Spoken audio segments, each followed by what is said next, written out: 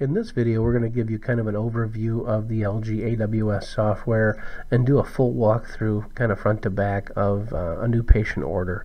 So I'm not going to hit on every single tool that we see along the way, but I'm just going to give you a good idea of how this software flows and the basics of it all. And if you want to dig deeper into anything, there's other videos on our website, or you can ask us any questions if you have them, or if you ever want to schedule a web demonstration with one of our with tech support people, just give our office a holler and we'll be happy to schedule that for you. But right now what we're looking at is the main work list screen in the LG AWS software. And you can see here, these are all the patients who are completed. If you were hooked to a modality work list with your practice management system or your EMR, there would be more studies showing on here that would not be completed. They'd be waiting to be completed. They'd be either suspended or not started. So what we'll do is just sort of show you the way to do a manual patient entry, since we're not connected to an EMR. This will be a lot different if the orders are coming from the EMR. We wouldn't have to do any of this work putting in the patient demographics. They would all be in here for us. But we just put in the family name, the given name, put in their birth date, male, female, other, study description, let's just say foot. Referring physicians, this is a learning field, so as you come along and you put more doctor names into here, it'll just build that for you so you don't have to keep typing them in. You can put in the operator's name, any kind of comments, history, visitor comments that you want to put in. If you want to capture what time you're doing this, you can do that as well. So we'll just click next, and we'll go to lower extremities. So you can either choose it off this list, or you can click off the anatom over here at the side. So we'll just choose a foot, and we'll say AP and a lateral. If I wanted to do any other views or body parts, I can easily do that and add them in as well. We can make this as long as we want, as many exams as you want. To add them in, you click them, or to take them off, you click right on them, and they'll just come right off this list. So if we wanted to start doing head, chest, spine work, anything we want, we could add and make a giant exam as big as you like. But for now, we'll just go like this and say start. So this is our exposure screen. So as we see across here, if we did want to add in anything else, we'd be right back at this screen here. That's how you would add more views into this study. So we got our foot AP and our foot lateral. Markers. If you need to use lead markers and you don't need to use digital markers, it's completely up to what your state guidelines are.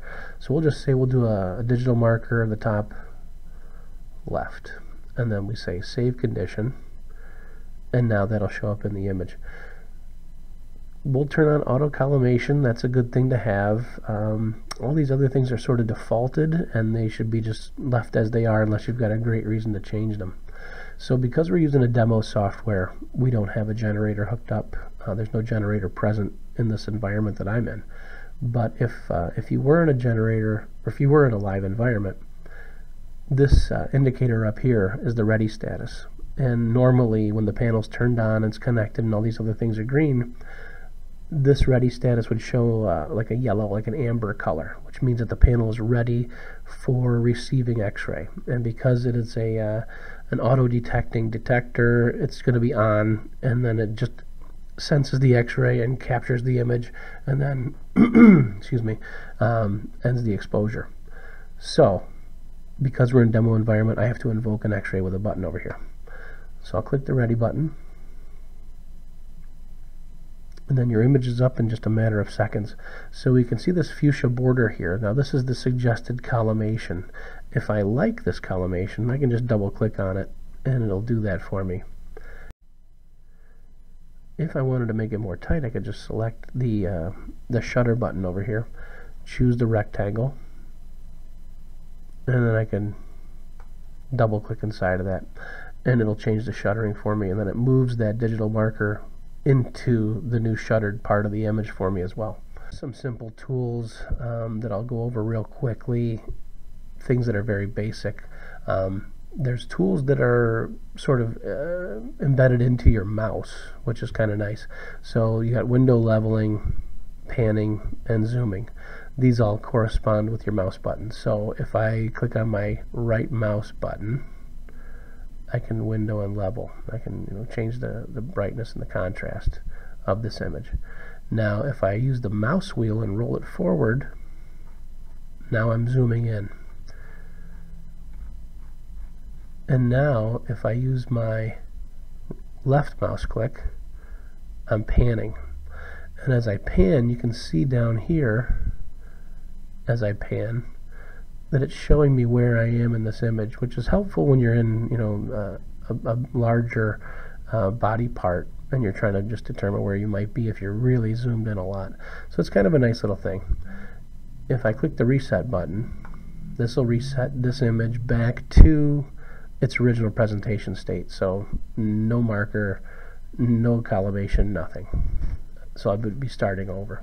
It's a helpful tool if you find that you've just kind of windowed and leveled too much or put markings all over something and it just doesn't seem like you've gotten it back to where you wanted it to be. It's just a nice way to reset things.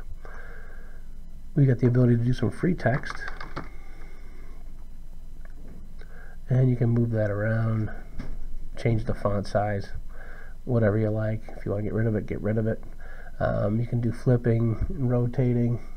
You can invert the image. There's a lot of different little tools to play with. If you want to see it in a larger format, we can click on the expanded button, and now you see that all the different tools that are normally hidden in tab 1 and tab 2 are now available completely. You can see them all. So that's just a nice viewer inside of this software. We can also do a little bit of image processing on the fly with the image preset. So if we hit this with DR medium, we should notice just a slight change in the image. If we really wanted to see more detail, we could say hard strong. And then you can notice that there's a noticeable difference in the way the image was processed just now. So as you begin to use this software and you find what presets you like for different body parts, you can just sort of fine-tune images if you like. Image stitching is also included in the software, no extra charge. You can stitch up to 4 different images into one single image, and there's a video on how to do that on the website as well. And then you also have the ability to send images off to a PAX or another DICOM destination. You can either send a single image, which would be this button, and right here is our list of destinations or PAX. You could have any number of PAX in here, any number of DICOM destinations you want to send to. And you can send off a single image, or if you wanted to send off all your images, you can see over here, you just would click on accept all suspended images, and you can choose where they would go, and you could click send. You can also export them to a USB drive, and you just would say accept all these suspended images. You can see the information that's included. It's a 16-bit lossless conversion. We say export, so now it's showing me where it's going to go. It's going to go to the desktop, and we got a folder already called exported images, so we'll select that folder. And let's take a look at what we got. So we'll minimize this, we'll go to our exported images, and Kim Smith is who we just were working with. So you can see we got a number of different files in this folder. So if you sort them by the type, you've got an application, a DICOM application here.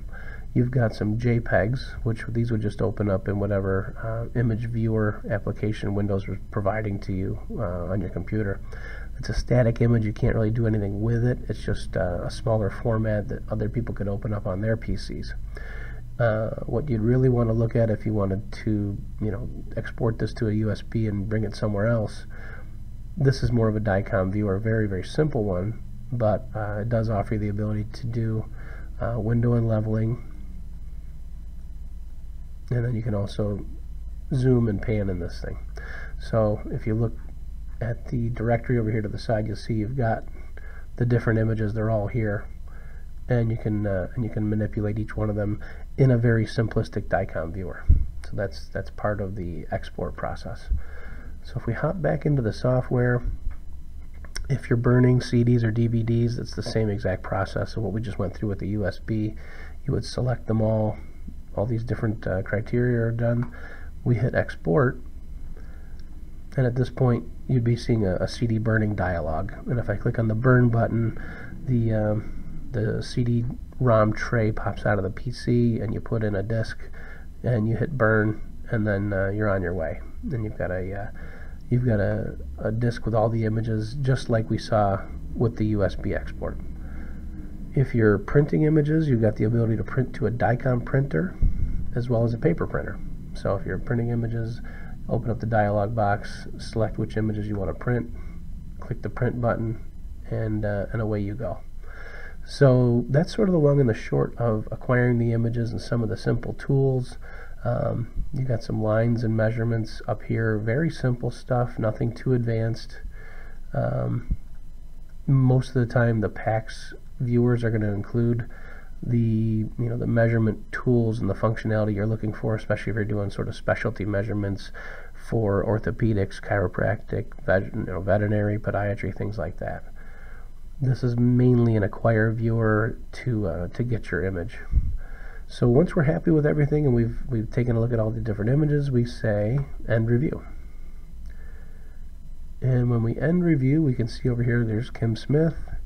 If I click on this button, I'll be able to see we did those 3 images. Now there's 2 indicators that are very important to see. The green means that we've accepted the image. The blue arrow means that it was sent off to our PAC successfully. So those are both good things. If we were hung up for some reason and this blue arrow wasn't here, we could go into the DICOM queue and we could see if there's a problem. So right now we see all successes. We don't have anything hung up, nothing's failed, nothing like that. So you'd see different statuses: standby, in progress, success, fail, and you can sort this list by that. So that's a nice way to check. But that's the basics of order entry and the exam process in the LG AWS software.